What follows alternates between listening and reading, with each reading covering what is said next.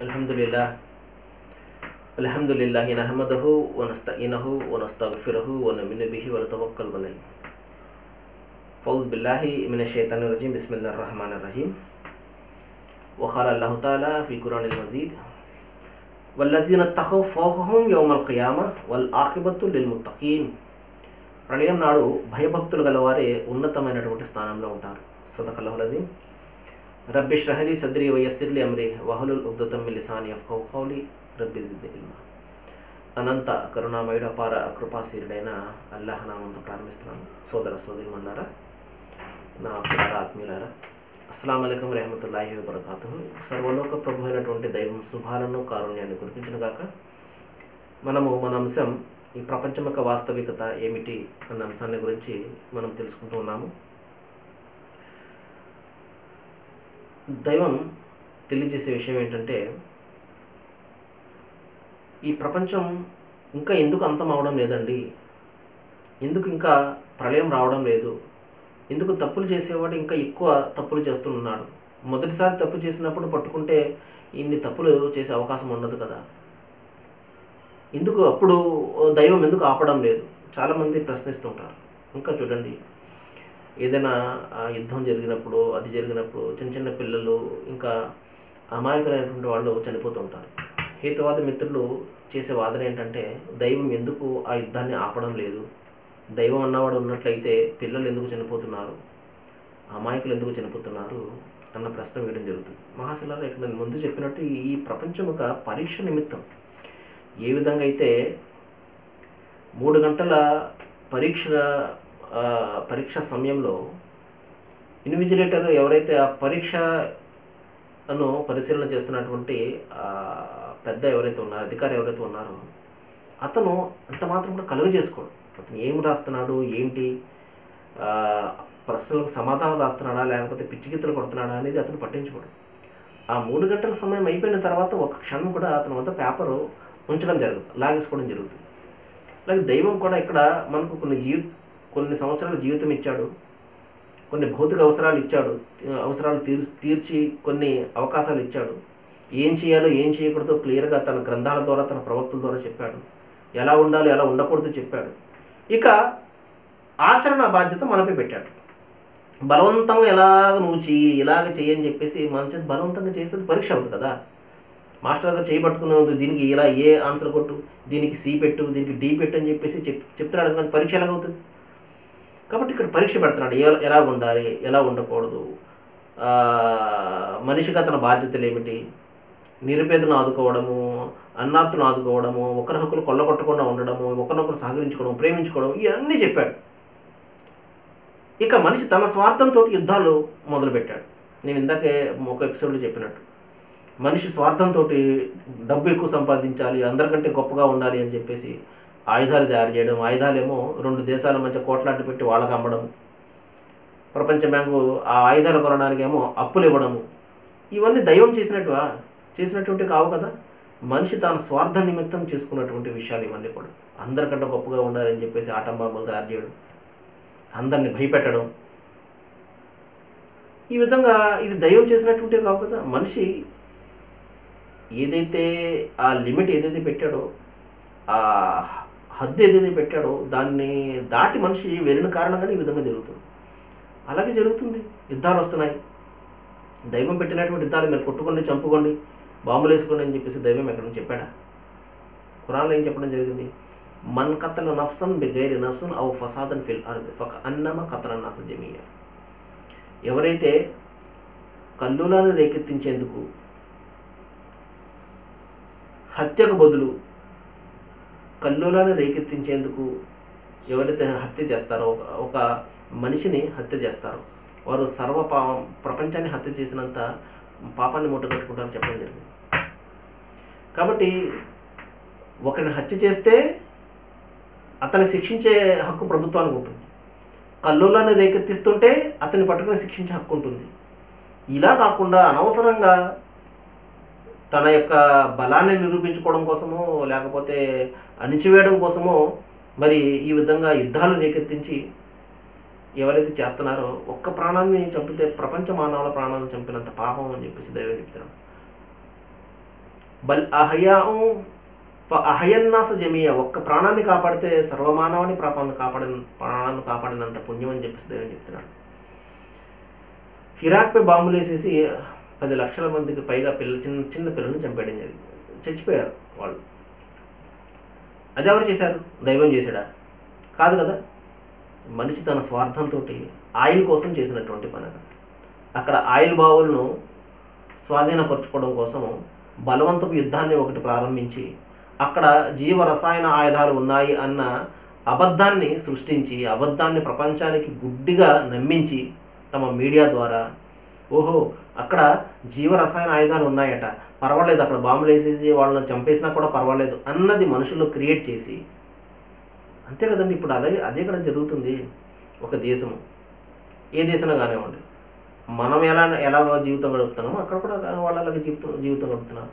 మనకు మన దేశంపై ఎలాగ ప్రేమ ఉంటుందో వాళ్ళకు వాళ్ళ దేశంపై ప్రేమ ఉంటుంది. ఎవరైనా యుద్ధం కోరుకుంటారా? ఇది ఏమైనా క్రికెట్ పోటీయా లేకపోతే ఇంకో పోటీయా?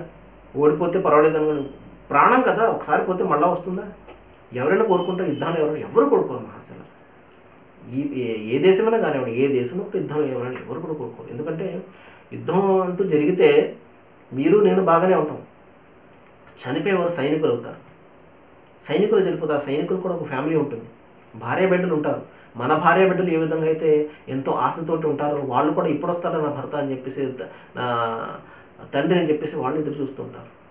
అప్పుడు ఒక రోజున నీ తండ్రి యుద్ధంలో మరణించాడు అంటే ఎలా ఉంటుంది ఆ ఫ్యామిలీ, ఎలా ఉంటుంది చూడండి.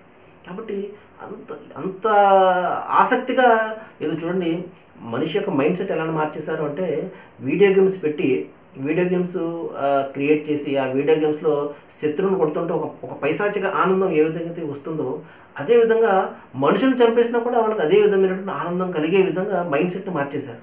ఆ యుద్ధం అంటే అది ఒక ఆసక్తికరమైనటువంటి అంశంగా, ఆ యుద్ధం వస్తే చూడాలి అన్నట్లుగా మనుషుల యొక్క మనస్తత్వాన్ని మార్చేశారు. రావాలి, పర్వాలేదు, మనం యుద్ధం చేసేయాలి అని చెప్పేసి. యుద్ధంలో అంత నాశనమే మహాశిల. ఎవరు కోరుకుంటారు? ఎవరైనా యుద్ధం కోరుకుంటారా? సరే, దైవం తెలియజేస్తున్నాడు, ఎందుకు ఆలస్యం చేస్తున్నాడు, ఇంకా రావడం లేదు ఏంటి అంటే, ఇది ఒక అవకాశంగా ఇస్తున్నాడు.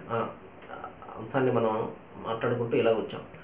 దైవము ఎందుకంటే ఆ పిల్లలను వాళ్ళు బాంబులు చంపేస్తుంటే దైవం ఎందుకు ఆపడం లేదు అంటే, ఇది పరీక్షా ప్రపంచం. ఎవడు పాపాలు చేస్తాడో ఆ పాపాలను అనుభవిస్తాడు వాడు. ఆ చనిపోయిన వారు నిరపరాధులు, అమాయకులు చనిపోయారు, వాళ్ళు తన యొక్క పుణ్యాన్ని పొందుతారు. ఎందుకంటే ఇది పరీక్షా సమయమే కానీ, పరీక్షా నిలయమే కానీ, ఇది ప్రతిఫల నిలయం కాదు కదా. ప్రతిఫలం ఏంటి అనేది ఇక్కడ కాదు, మనిషి అక్కడ చూసుకుంటాడు. కాబట్టి దైవాన్ని విమర్శించడము, దైవాన్ని నిరాకరించడము పక్కన పెట్టి మహాశిలారా, నా హేతువాద మిత్రులారా, ఈ ప్రపంచం మనం ఎందుకు వచ్చాము, మన బాధ్యతలు ఏంటి, వీటిని నిర్వర్తించడానికి వద్దాం. ఎందుకంటే మనం ఏ దృష్టితోనైతే చూస్తామో ప్రతిదీ కూడా మనకు అదే దృష్టి కనపడుతుంటుంది. మీరు ఆయన విశ్వసించినా విశ్వసించకపోయినా ఆయనకు వచ్చే నష్టం ఏం కూడా లేదు. నష్టపోయేది మనమే. అది ఇప్పుడు తెలియదు, మరణం తర్వాత రాబోయే జీవితంలో మనకు తెలుస్తుంది. దైవాన్ని విశ్వసించడం వలన కలిగే లాభం ఏంటో తెలుసండి. మనిషి ఒక క్రమమైనటువంటి పద్ధతిలో జీవితం గడుపుతాడు, ఇతరుల కోసం జీవితం గడుపుతాడు, తన కోసం కాకుండా. అదేంటంటే దైవాన్ని నమ్మకపోయినా మేము గడపడం లేదా? ఎంతమంది గడుపుతున్నారు ఒకసారి ఆలోచన చేయండి. దైవం చెప్పే విషయాలు ఎలా ఉంటాయంటే, మన వ్యక్తిగతమైనటువంటి ప్రక్షాళన జరుగుతుంది, సామాజిక ప్రక్షాళన జరుగుతుంది. హేతువాద మిత్రుల గురించి నేను చెప్తున్నాను చూడండి. దైవం చెప్పే విషయాలు ఏ విధంగా ఉంటాయంటే, మద్యపానం జోలికిపోకండి, వ్యభిచారం జోలికిపోకండి, వడ్డీ జోలికిపోకండి, మీ ఆదాయంలో కొంత శాతం బీదలకు ఖర్చు పెట్టండి, ఇంకా అవినీతి జోలికిపోకండి, హత్యలు జోలికిపోకండి, ఇవన్నీ చెప్పడం జరిగింది. మరి ఎంతమంది ఉన్నారు? ఎంతమంది? ఇదంతా కూడా దైవభీతి ప్రాతిపదికన జరగాలి అన్నాడు.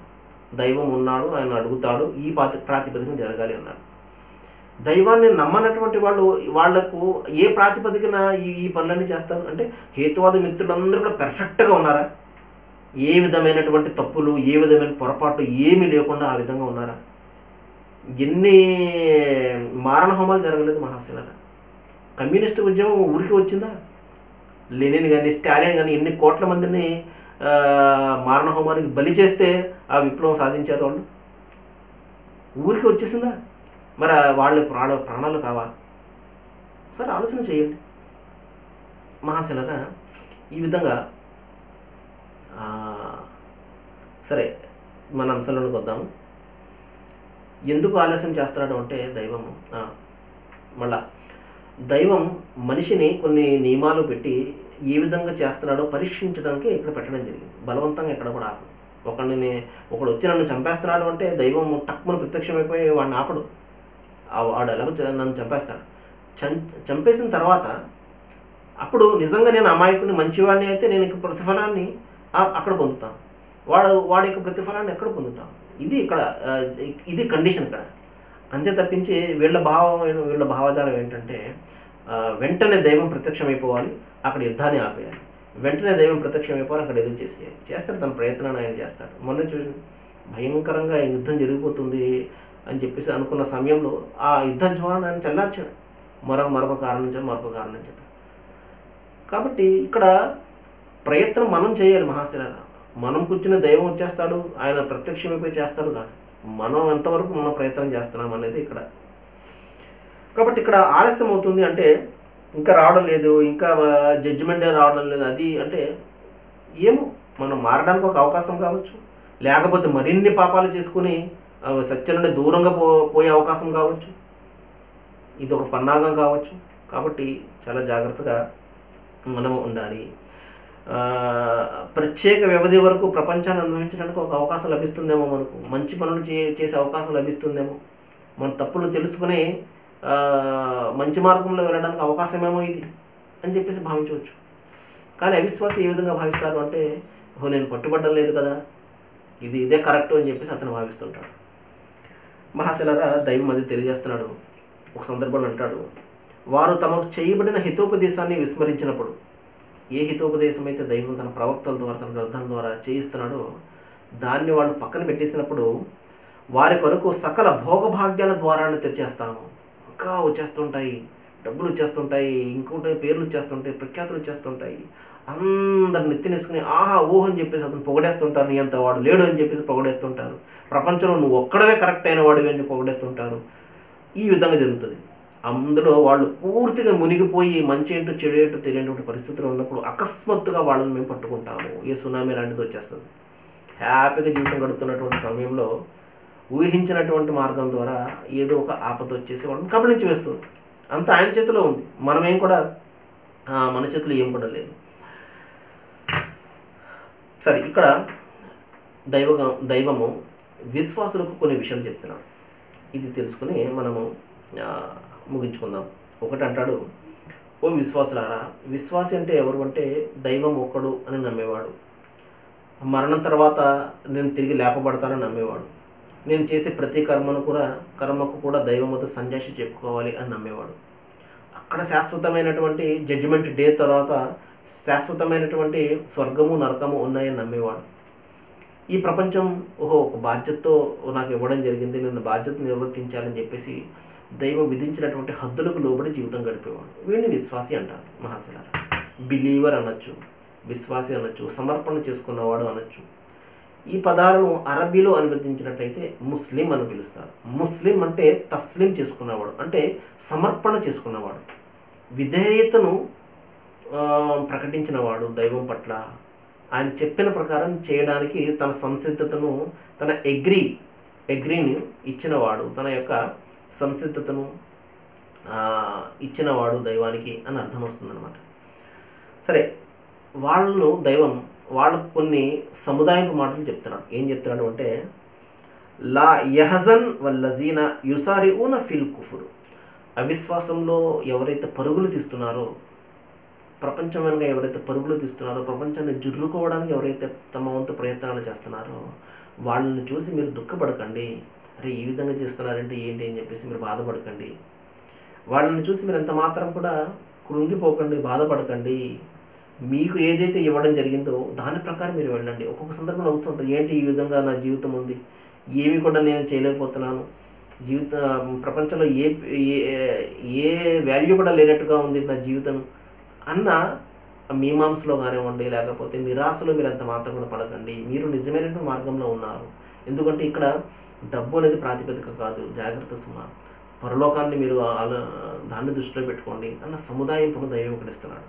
వాళ్ళని చూసి అంత మాత్రం కూడా మీరు దుఃఖపడకండి అంటున్నాడు. సరే మహాశనరా, సమయం అయిపోయింది. నేను రేపు కూడా ఇంకొన్ని విషయాలు ఉన్నాయి. రేపు కూడా ఇదే విషయాన్ని చెప్పి నేను ఈ ఎపిసోడ్ను ముగిస్తాను. వాఖిరు దావానా అనిల్ హమ్దులిల్లాహి రబ్బిల్ ఆలమీన్. అస్సలాము అలైకుం.